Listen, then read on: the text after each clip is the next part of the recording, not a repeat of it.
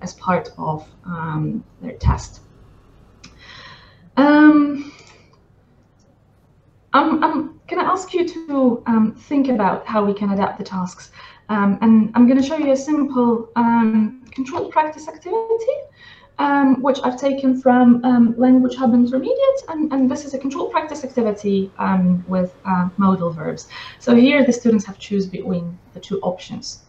What other things can you do? How can you adapt this activity to various levels so that the students benefit? Please send your ideas into the chat.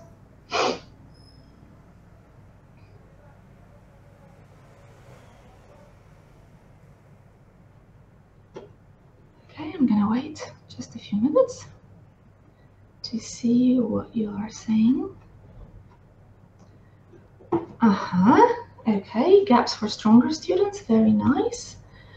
Words in brackets, gaps, take out options, yes. Okay, so yes. That's good. That's that. Choices, yes. Okay, so I'm gonna show you what I've done with this task. So, as you said, we can remove the options in general, and the students have to fill in the gaps. We can turn it into an error correction task.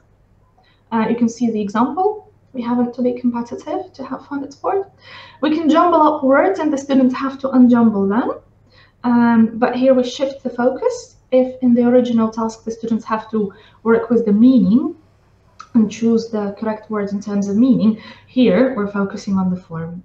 We can turn the sentences into prompts, and we can include the modal verb in the prompt, or we can remove it from the prompt, depending on the level of difficulty we want to have.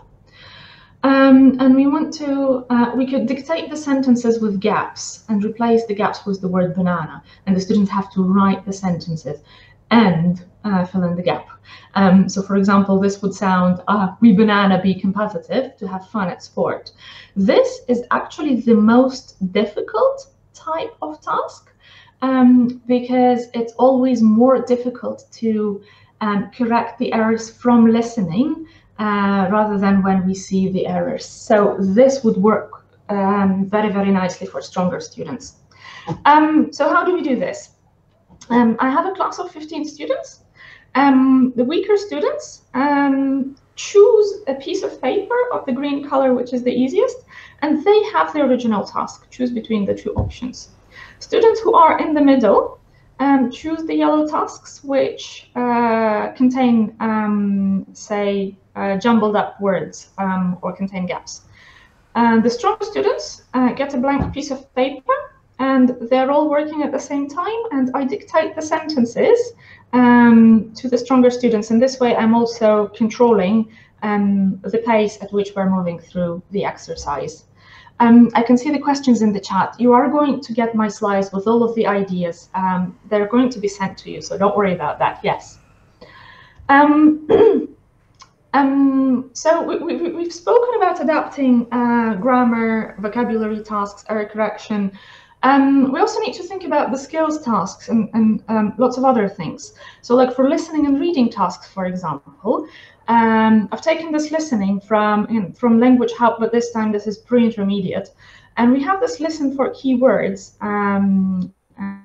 task, which is, a very standard and a very general task. And can do a number of things. So say 2 or 3 options. We can do so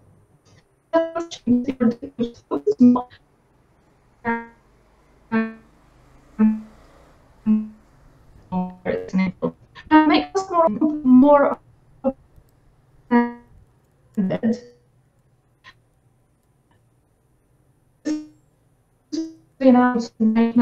the process, which is and so on. So students have to learn quite a lot.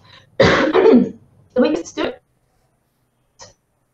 and find the answers to the questions at the same time, which kills the whole purpose of listening, of course.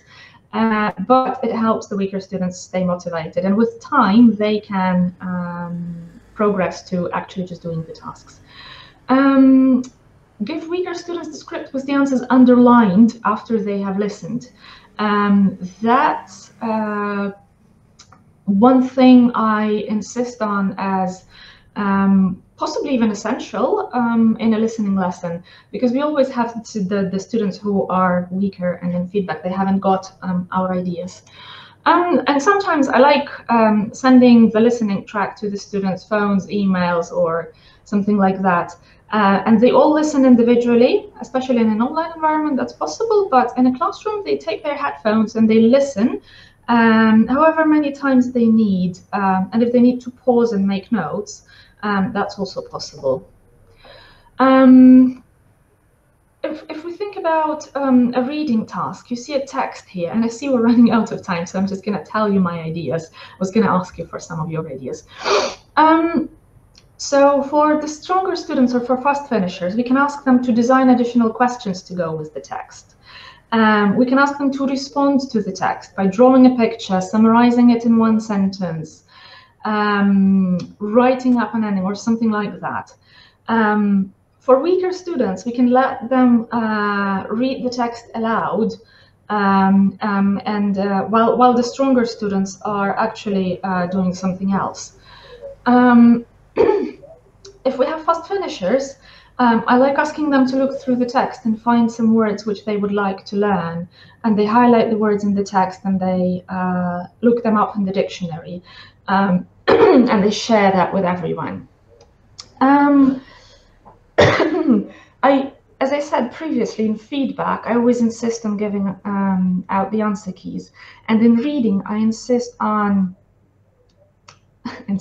I like asking the teachers and myself, like doing this. I like giving the text with the answers underlined there, so that the students can later look at the text, look at the answers, look at the questions, and see why the answers are what they are. A couple more ideas for you for a speaking lesson. One thing that's very important to do, which we often tend to forget about, is preparation time. And both weaker and stronger students need preparation time, because preparation actually helps them be more fluent and more accurate as well.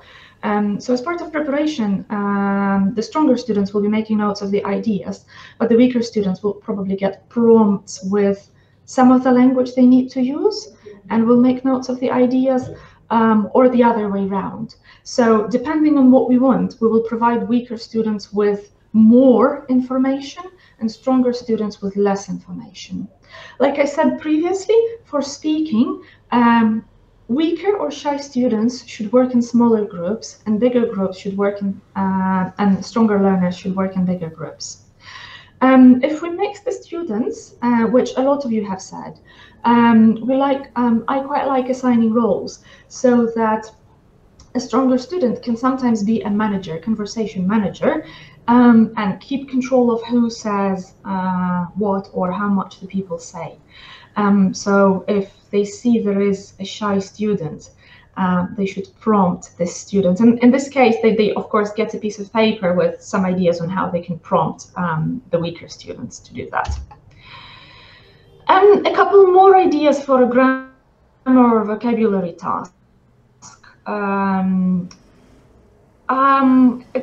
I'll just comment on some important things. Do more error correction with stronger students, because we can push them and we can get more from them, and probably less error correction with the shy or weaker students, because this will demotivate them.